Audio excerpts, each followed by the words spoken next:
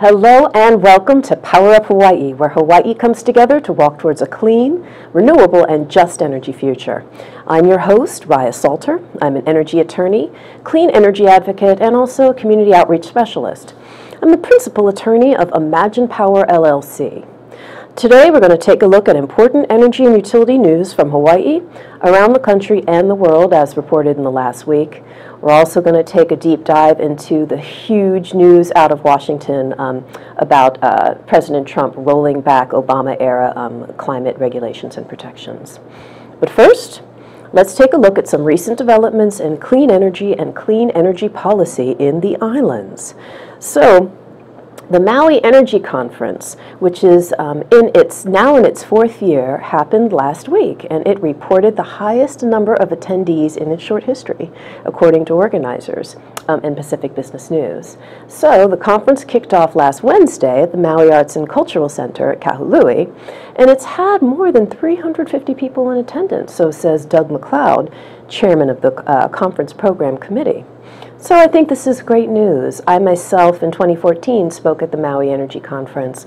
I think it's a great gathering. I think that people here, we thirst for places where we can come together and talk about, mix it up with folks, new ideas, just bring new energy and new ideas forward and really get together and talk about them. So it's great that the conference happened. We've got a lot of news that comes out of the conference that we're going to talk about today. And bravo, that attendance is up, so we can see a healthy Maui Energy Conference next year and hopefully long into the future. So moving ahead, a Maui project involving Japan's Hitachi Limited that is aimed at improving the integration of renewable energy sources such as solar and wind power and preparing for the widespread adoption of all-electric vehicles has just concluded its evaluation phase and is now continuing on to the next phase. So this is great. I think this is another example of new technologies, new models for technologies, including electric vehicles, moving forward and taking off here in the islands. Folks have talked for a long time about how Hawaii can be an incubator for new technology. Hawaii can show the rest of the world how to do clean energy. Encouraging news on electric vehicles coming out of Hawaii with Hitachi, coming off of Maui with Hitachi. Moving right along, Pacific Business News reported this week that the Washington, D.C.-based 21st Century Utilities is apparently still showing interest in Hawaii's largest utility. Cheryl Roberto from the company, and I'll say actually I used to work for her at the Environmental Defense Fund, so I know her quite well, spoke at the Maui conference, which was seen as a signal that they are testing the waters. Gene Skog, the outgoing president and CEO, actually I see that there's some mix-up in the script, but that's all right. 21st Century Utilities, we'll talk about that just a little bit. That is, I think a lot of folks thought that the HECO companies, even though the Next Era deal fell through, that it was still going to be an attractive target for potential suitors who may also look to acquire it. And I think 24th Century Utilities demonstrates that Hawaii remains an attractive space to play for a lot of reasons, including those that folks wouldn't expect. So 21st Century Utilities is not a traditional utility company. They're really seeking to work with the utility that is ripe to look at a new business model and new ways of doing business. So it's really interesting that I think this has come as far along as it has, and I think we'll just have to see. I think there's a lot of anxiety.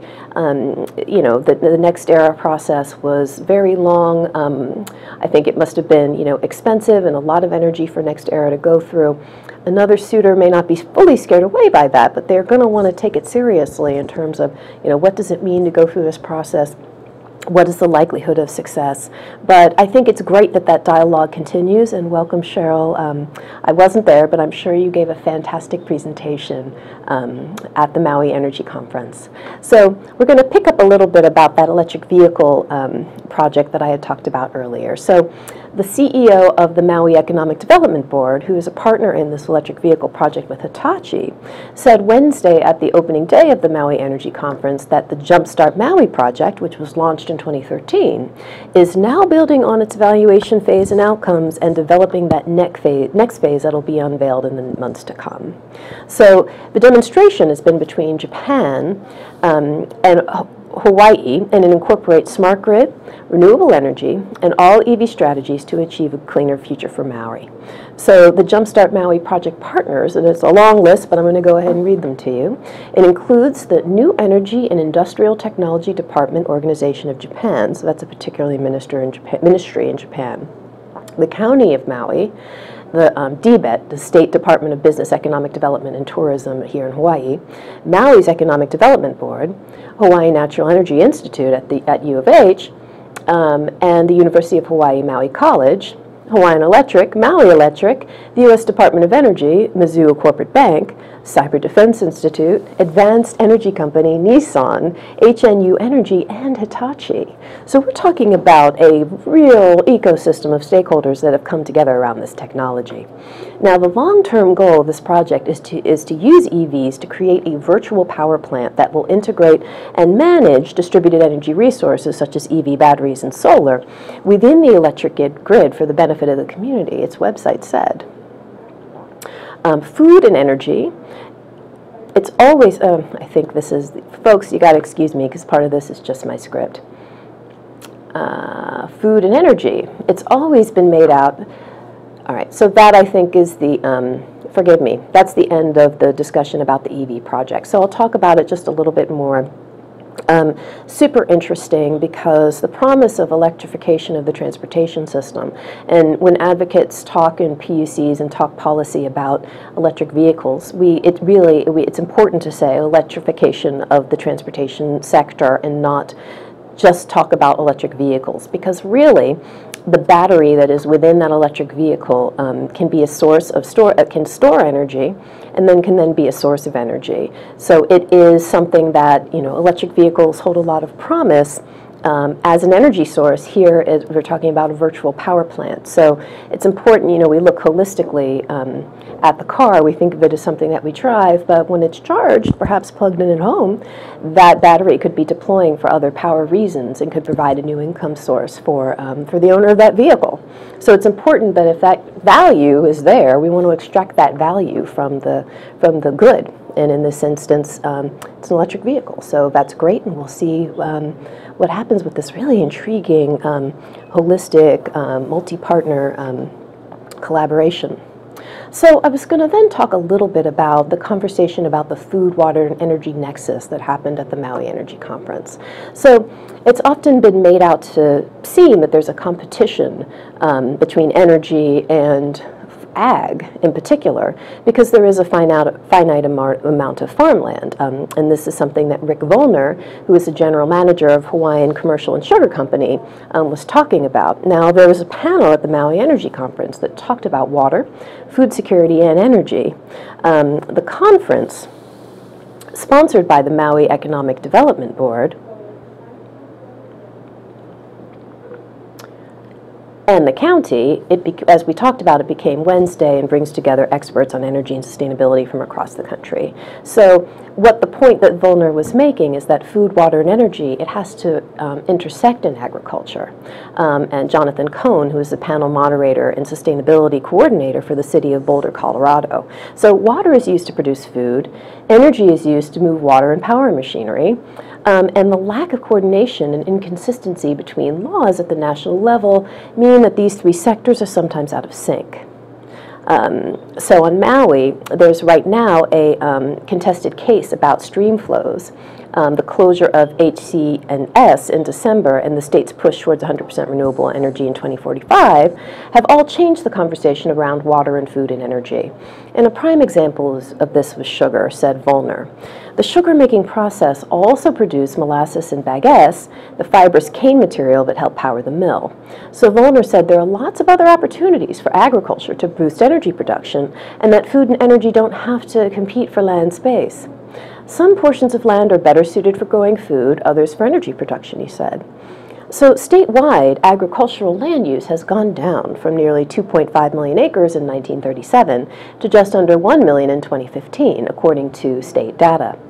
But during that same time, diversified agriculture has grown from nearly 20,000 acres to about 60,000 acres. So keeping an eye on groundwater sources is part of ensuring water security, said Jeff Pearson, Deputy Director of the State Commission on Water Resource Management.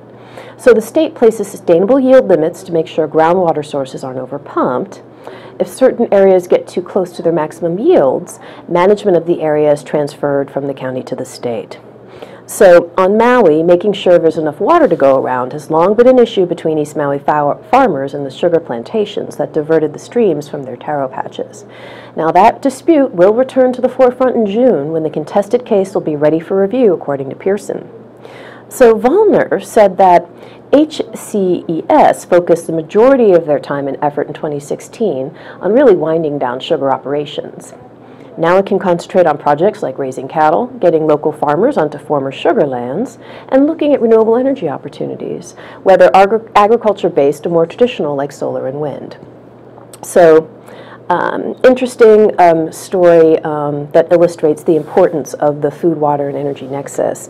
And I think that it's extremely important to note that although there is sunny talk about the need to optimize the use of energy and water and land at this nexus, it is probably after climate change and climate justice, whereas Hawaii will face the effects of climate change and rising seas and extreme weather events before other countries, even though it did pretty much the least to contribute to it. Other than that justice issue, what will be the justice issue going forward is going to be land use allocation as we move forward towards our renewable energy goals.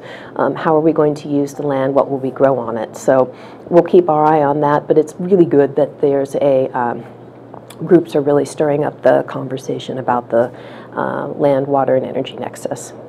So we've got a $167 million power plant currently being built in central Oahu at the Army Schofield Barracks, and it's expected to be operational in the first quarter of 2018, so says a company executive with the Honolulu-based utility. Scott Sue, Senior Vice President of Public Affairs for the state's largest utility, said at the opening day of the Maui Energy Conference that the initial operation of the 50-megawatt project will run on biofuel and will operate as a microgrid during emergencies. The project is being called the most survivable power plant on Oahu. The Schofield Generating Station is being built on about 8 acres that is being leased from the Army to Hawaiian Electric. The utility estimates a monthly increase in a typical customer bill ranging from $1, almost $2, to $2.50 in the initial year of the project, and a decrease over time. Hawaiian Electric has chosen a Finland company to supply the power plant with 6 internal combustion engines aimed at enabling the generating station to integrate more solar and energy. So we are about to head to a break, and when we come back, we'll talk about a few more stories from Hawaii, and then we're going to dig into the new Trump executive orders, rolling back America's climate obligations and programs.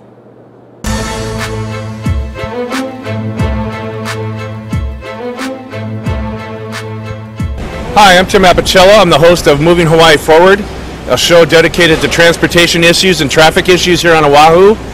Join us every other Tuesday at 12 noon, and as we discuss how we try to solve our traffic headaches, not to include just rail, but transit and carpooling and everything in between. So join us every other Tuesday, Moving Hawaii Forward. Thank you. You want to talk about some socially sensitive issues relevant to women? Listen to these guys. Well, I think it's important in Judaism that we don't take the Bible literally, we take it seriously. Okay. I agree, and really the key to understanding Christianity is compassion. If you're compassionate towards other people, you are living a Christian life, and that relates also to dealing with women and women issues as well. Are women and men equal? They're equal. Who's Why better? should there be a Who's difference? better? Depends on what. Tune in. Hello and welcome back to Power Up Hawaii, where Hawaii comes together to walk towards a clean, renewable, and just energy future. We're going to continue talking about news as reported in the last week. We're going to spend a little more talking about Hawaii news because there's so much, because we had the Maui Energy Conference last week, and then we're going to move to what I believe is some very disturbing national news about our president's action on climate. So, I guess a bit of good news, and we've reported on this before, but Hawaii Energy, the ratepayer-funded energy conservation and energy efficiency program for Honolulu, Hawaii, and Maui counties, accounted for more than $325 million in lifetime savings for its customers in the last program year, so says its top executive at the Maui Energy Conference. Those savings come as the program deals with a 25% cut in its budget. The current budget for Hawaii Energy, whose program year runs from July 1 through June 30, is $27 million, down from $38 million the previous year. Brian K. Aloha, Executive Director for Hawaii Energy and a speaker at the Maui Energy Conference, said that it helped reduce energy use for its customers by nearly 150 megawatt hours. The program, which is administered by Virginia-based Leidos Engineering, LLC, under a contract through the Hawaii Public Utilities Commission, accounted for nearly $40 million in its first-year savings for its customers and $325 million in lifetime savings. So, Hawaii Energy's efforts in its last program year equate to building a 90-megawatt solar energy farm. So this is just, it's good news. And when energy efficiency is done right by apparently a company that has been successful in doing so, like Leidos, it just remains to be a really smart use of the dollar. So Hawaii Energy is making the most for the budget it's got. Congratulations, Brian K. Aloha. Congratulations to Hawaii Energy and the team over there. Great work. So Rex Solar, a provider of commercial solar and energy solutions, announced that it completed the installation of the 27.6 megawatt Eurus Y&I solar project. So the utility-scale project, whose yearly output is equivalent to the electricity used by 11,000 homes, is owned and operated by Eurus Energy, an independent power producer and global development of utility-scale wind and solar projects. So the Eurus Y&I solar project is the largest installation in the state and a significant step towards Hawaii achieving its ambitious goal of operating 100% renewable energy by 2045. So it's built on 200 acres in West Oahu. And it sells energy to Hawaiian Electric under a 22-year PPA and at approximately 14.5 cents per kilowatt hour, making it one of Hawaii's lowest cost renewable energy projects. I will make a few comments. So this is great. We've got great utility scale solar, lower cost energy that is coming online. Again, as I mentioned before, land use is going to be the justice issue with regards to renewables. So we got 200 acres on the west side. We've got a company, a global energy company, that is owning and operating this. And I don't, I don't judge this deal at all in any way, shape, or form. But I would think that any community would wonder, what is in this for me? What does it mean to have this much land used for this purpose? So I think it's really something that we're going to see more and more of going forward, because clean energy is fantastic, but utility assets are utility assets, and they're not necessarily what you want to live next to, breathe next to. We want to cheer renewable as opposed to carbon-based. And so, this is what you would call a community or an energy justice issue. I'm not saying this particular project is, but I think going forward, we're going to see a lot of issues that we should really look to tackle head on. So, as reported by S&P, each year, typically before the start of a legislative session or shortly thereafter, the nation's governors generally give their State of the State addresses before their state legislatures, which highlights the fiscal condition of their states, prior year accomplishments and successes, upcoming priorities, yada, yada, yada. Now, as of March 20th, 49 governors have given such addresses. In Delaware, the governor didn't give an address. And the nation's governors can have a significant impact on the composition of the agencies that regulate the utilities operating their jurisdictions. Commissioners serving at 35 state-level utility regulatory agencies nationwide are selected by the state's governor. In the District of Columbia, commissioners are selected by the mayor. So all this was to say that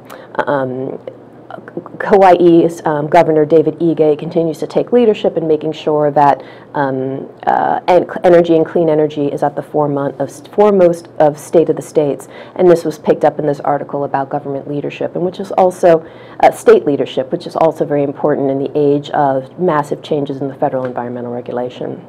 So Governor Ige in his state address stated that his state was well positioned to meet our targets. And legislation was enacted in Hawaii in 2015 that, of course, we have our RPS requirements that were previously in place and make sure that renewables are going to be 100% of net electricity sales by year end 2045. So this is just something that I wanted to highlight because, you know, while I think that we have to make sure that we don't have, you know, RPS can't just be a, you know, one-trick pony, and we can't just sort of duplicate, you know, the effects of you know, deciding to have goals necessarily. I think that as I wake up early and I comb through the news to try and give you guys the latest stuff, it comes up again and again and again in states throughout the country, in discussions about clean energy throughout the world, that Hawaii is taking leadership, that Hawaii has clean energy challenges and also opportunities, and there's a wealth of activity happening here.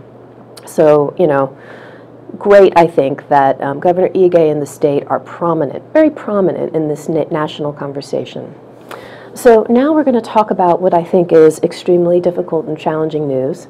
And we're going to talk about it, we're going to grind through it for a while as reported from the New York Times, because I think it's just extremely important. And frankly, I think people need to mobilize. People need to mobilize and make sure that their opinions on this issue is heard. So today, just a few hours ago, President Trump signed a much-anticipated executive order that's intended to roll back most of President Barack Obama's climate change legacy, celebrating the move as a way to promote energy independence and to restore thousands of lost coal industry jobs. Now, flanked by coal miners at a ceremony at the Environmental Protection Agency, Mr. Trump signed a short document titled the Energy Independence Executive Order, directing the agency to start the legal process of withdrawing and rewriting the Clean Power Plan, the centerpiece of Mr. Obama's policies to fight global warming. Quote, President Trump, "Come on, fellas, you know what this is. You know what this says," Mr. Trump said to the miners. "You're going back to work." The order also takes aim at a suite of narrower but significant Obama-era climate and environmental policies, including lifting a short-term ban on new coal mining on public lands. The executive order does not address the United States' participation in the 2015 Paris Agreement, the landmark accord that committed nearly every country to take steps to reduce climate-altering pollution. But experts note that if the Trump program is enacted, it will all but ensure that the United States cannot meet its global warming commitments under the accord. Mr. Trump advertised the move as a way to decrease the nation's dependence on imported fuels and revive the flagging coal industry. Says President Trump, "We're ending the theft of American prosperity and reviving our beloved..." I'm sorry. What? And reviving our beloved economy? What kind of... Sorry. I try to remain impartial, but that is some really strange stuff to say. Our beloved economy? Okay. The miners told me about the attacks on their jobs. I made them this promise. We will put our miners back to work. But energy economists say the order falls short on both of these goals, in part because the United States already largely relies on domestic sources for the coal and natural gas that fires most of the nation's power plants. "We don't import coal," says Robert Stabbins, an energy economist at Harvard University. So in terms of the Clean Power Plan, this has nothing to do with so-called energy independence whatsoever.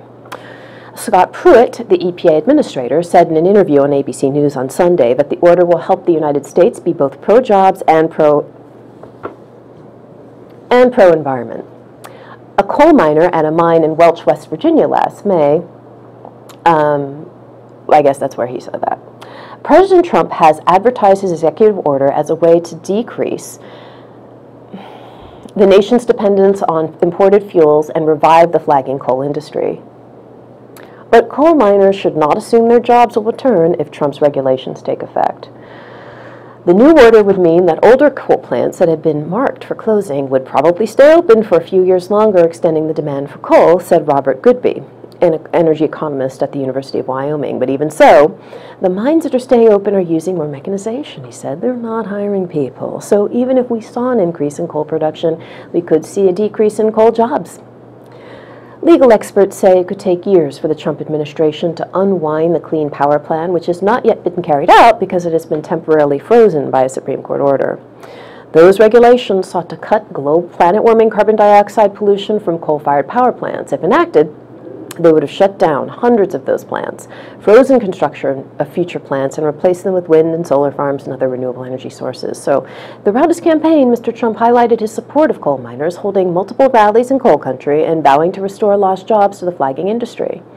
At a rally last week in Kentucky, Mr. Trump vowed that his executive order would save our, I'm sorry, it's just the superlatives, save our wonderful coal miners from continuing to be put out of work. I'm not saying they're not wonderful. While coal mining jobs have dropped in the United States, they do not represent a significant portion of the American economy. Coal companies employed about 65,000 miners in 2015, down from 87,000 in 2008, according to Department of Energy statistics. So the percentage of coal mining jobs dropped sharply. Economists said it was not driven by the Clean Power Plan. Rather, they blamed two key forces. We've talked about this many times before on the show. It's the cheap natural gas, which is cheaper, cleaner burning alternative to coal, although we need to watch out for fugitive methane, and an increase in automation, which allowed coal companies to produce more fuel with fewer employees. The rollback of Mr. Obama's regulations will not change either of those forces, economists say. The problem with the coal jobs has not been CO2 regulation, so this will probably not bring back coal jobs, Mr. Goodby said. The problem has been that there has not been a market demand for coal. The coal industry nonetheless cheered the move. These actions are vital to the American coal industry, to our survival, and to getting some of our coal families back to work, said Robert Murray, who's the chief executive of Murray Energy, one of the nation's largest coal mining companies. So I think really what I think, we don't have a lot of time left, but I think the biggest disaster about this is the wholesale con that this is somehow going to bring back jobs for people that it's not going to bring back jobs to, and instead is going to continue to destroy our planet and harm human health. And it is a disaster by a president who has shown that he is a big supporter of big oil and coal, and that's what's at issue here, is the interests of big oil and coal, and not coal miners who deserve work, honorable work, and deserve to be retrained for jobs that will actually continue to thrive in those parts of the country where I also hail from. So, enough said. Thank you so much for joining me for another edition of Power Up Hawaii. I look forward to seeing you next week. Mahalo and aloha.